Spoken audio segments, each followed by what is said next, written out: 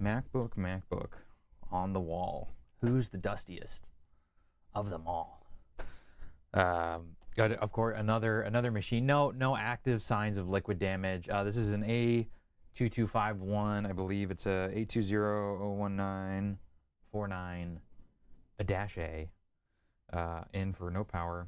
And there's no really active liquid damage, but it's dusty, like every MacBook is. And moisture builds up on the dust and causes this sort of thing. This is what it'll look like basically when you have dust and corrosion just kind of accumulates on it. So it's important actually, if you own a MacBook, try to get it cleaned out with like an air compressor once or twice a year. Say once a year if you're pretty clean. If you're maybe a little bit stinky, twice a year. But in any case, once or twice a year should be good for most. What does this board do? Well, we plug in our USB-C power. Plug in our thingy. And it's drawing 5 volts and like low, or actually fairly high current, like 5 volts, 0.2, 0.3 amps. So on this sort of a thingy, we will basically see our problem. Now we already kind of assume it's just on the edge of the board next to, the dusty areas. But, something like this, 5 volts, 0.3 amps immediately, we will see our problem on a thermal camera. And I can see it's probably something right here on the other side of the board. So let me flip this over.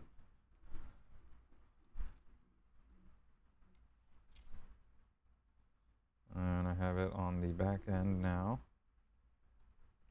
Plug in USB-C, look on thermal cam, and it is, oh, that's actually like our ISL, a charging chip. Very interesting. Let's replace it. This chip dies a good amount too, so we'll get a new one. Okay, so we just kind of cleaned off all the dust on the board with a brush and some alcohol. This chip's actually, so now the device does, well, basically the same thing. It's running like 4 watts and is running 2 or 3 watts. Same part gets hot, a little bit hotter now. We're going to replace it and see what happens. I don't think I've seen this exact component fail on this board before, but is it this guy? Oh, it's actually, this guy says little audio guy. That makes more sense. That is one of these buddies right here. That's probably like this G3S line is shorting out or something like that. We know it's kind of a later stage power rail because it's drawing a little bit more current. It's not going to be like a G3 hotline, but maybe something here. So we'll replace it. I'm going to pull the chip off of another board and reball it. I don't think I have this chip on hand, but we do have a identical board, and we'll pull that component off and reball it.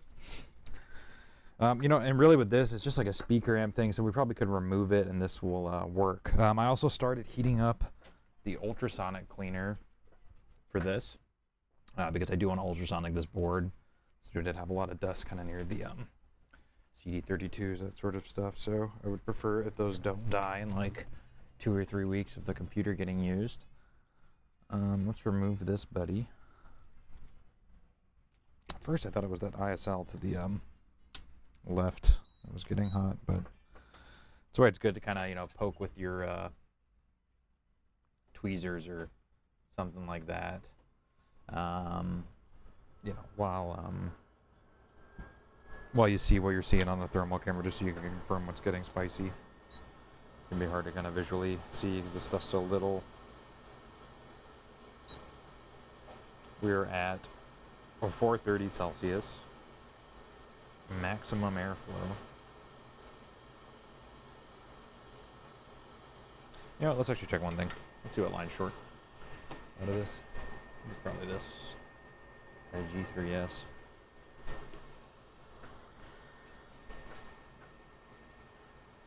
Really though, on something like this, I was just fixing it and just going through my queue, I would just replace this.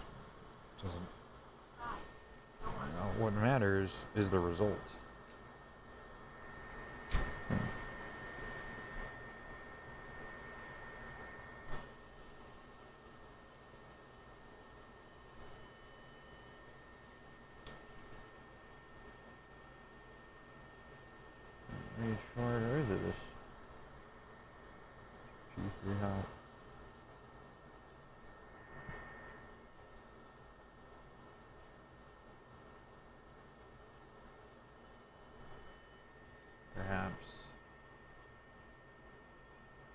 This line, I guess, is shorting.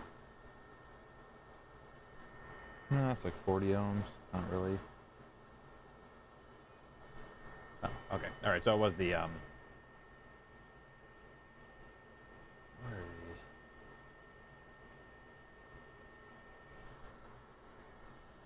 What are we getting? So I'm getting like 0.1 ohms on this line, and we can see it is right next to some ground pads. So makes sense. Let's remove it. See if that short goes away. Oh, I don't have my multimeter thingy going. Let's see. All right, but we were getting about 0.2 ohms on that line, basically. So let's remove this and see what the difference is.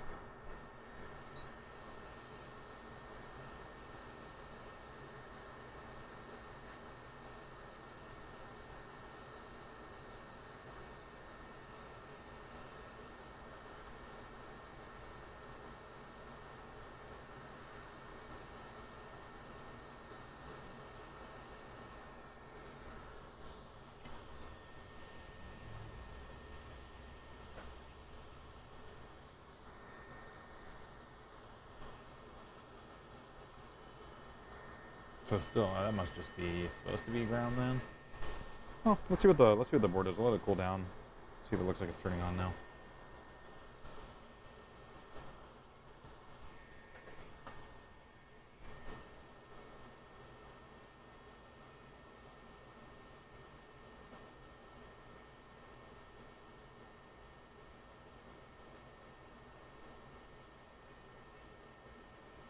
That area is not looking. I'll clean this off a little bit more.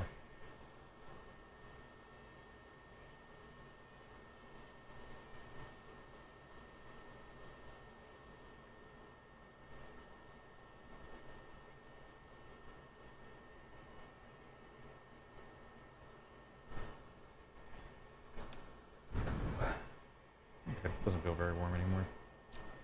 Let's see what this does now.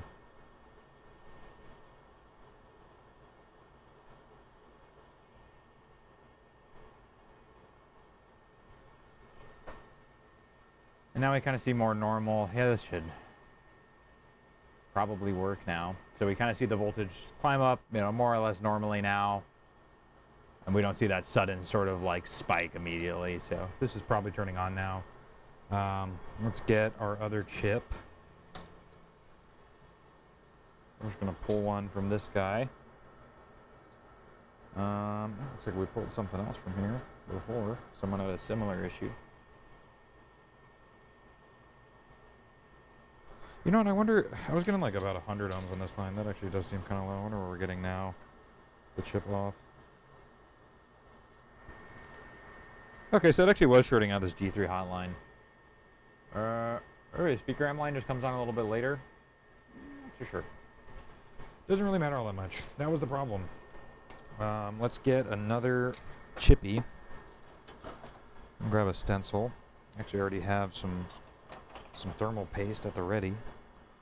I assume this stencil that I use for like the MacBook screen ICs will work. I'm gonna go ahead and just prep this area first, so we'll add some more flux. I'm gonna get some leaded solder on there and wick it. And then we'll pull off our chip from our other board, reball it, put it on there. And then we will ultrasonically clean the board. And then we will reassemble it. And then we will test it.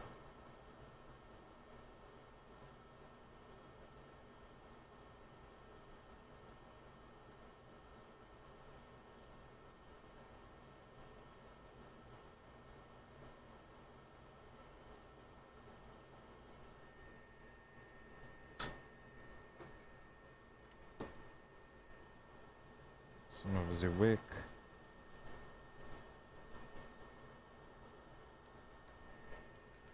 Don't need the much. Just a pinch.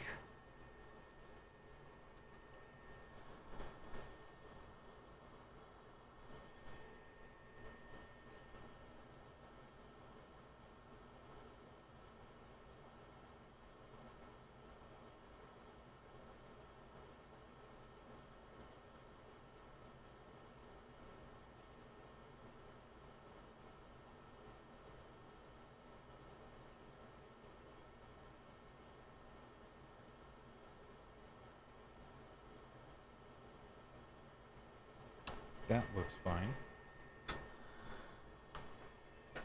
I'm going to set our patient board ahead of me so I can grab this, and then we'll reball this feller.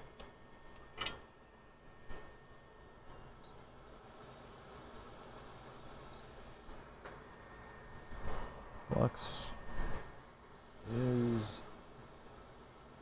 key. You don't really need a lot. I'm just removing it.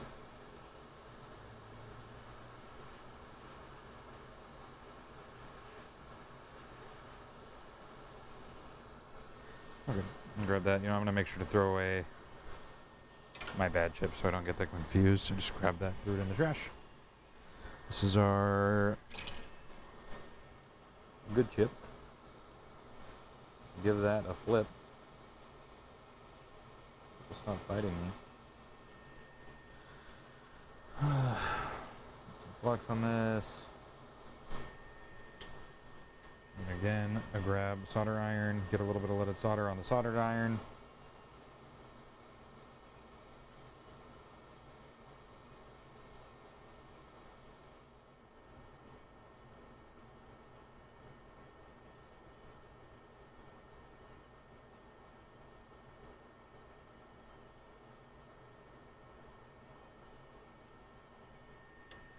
Better. Let's clean it with the Q-tip.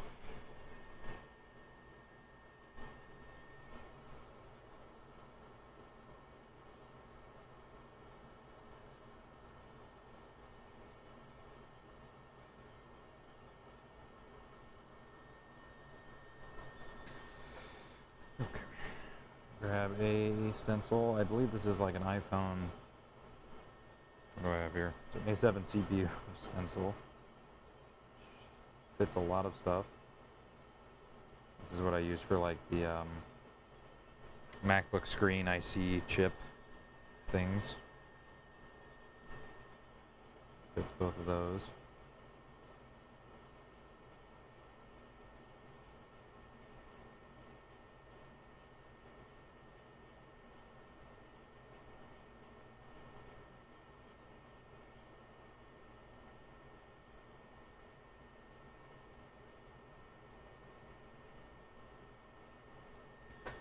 Okay, and we'll hold down on both ends here. I'm going to turn my hot air a little bit lower, like 350.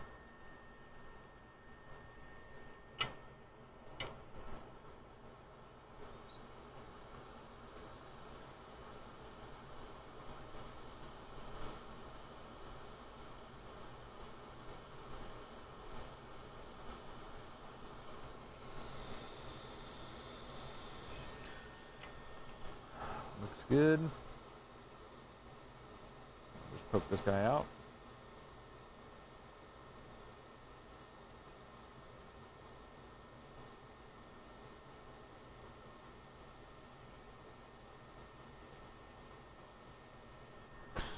Get those kind of away from it. And I'm going to hold the chip again while it's outside the stencil and hot air it just to smooth out these solder balls.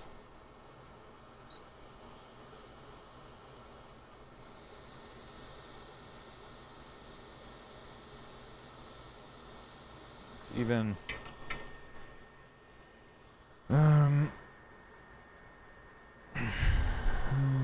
which one is my patient board?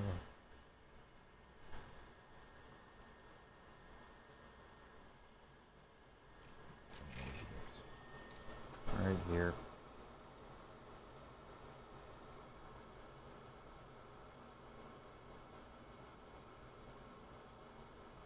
Can't even really see where the pin 1 dot is. I'm going to clean this off a little.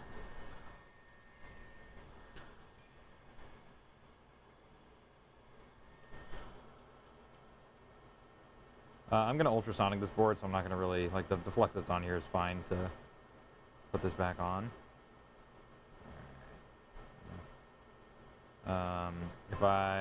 If this board wasn't so dirty, I probably wouldn't ultrasonic it. And we would just get a more minimal amount of flux under the chip to get it back on.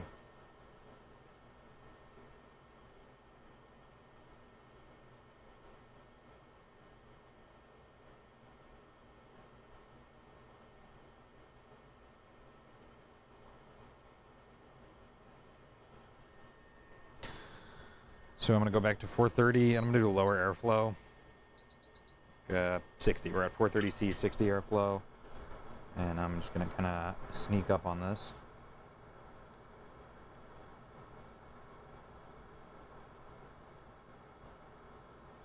And bring it around town.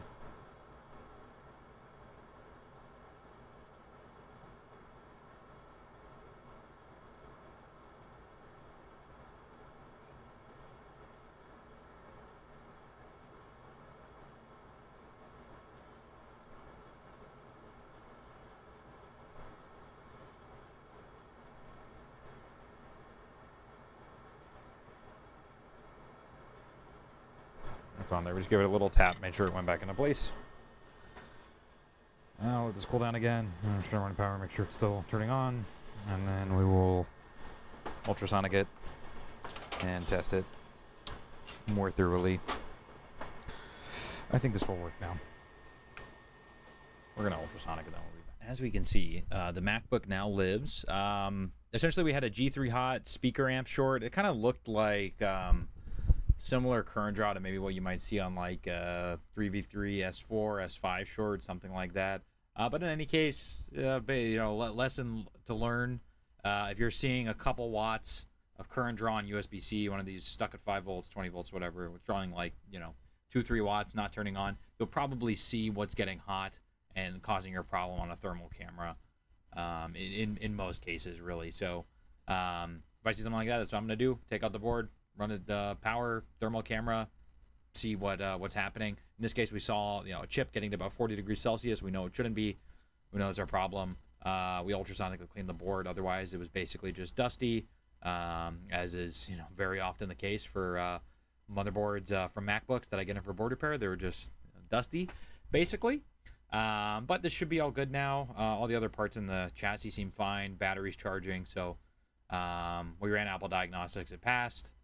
Seems to be a-okay. So we'll let this charge up for a little bit just to make sure the battery percentage goes up. I see it's running current like 2 amps. The battery's at 0% right now, so it's probably been dead for a while. And we just need to log in and make sure the touch bar is operating. But I think we'll be all good, and we'll see you guys in the next video.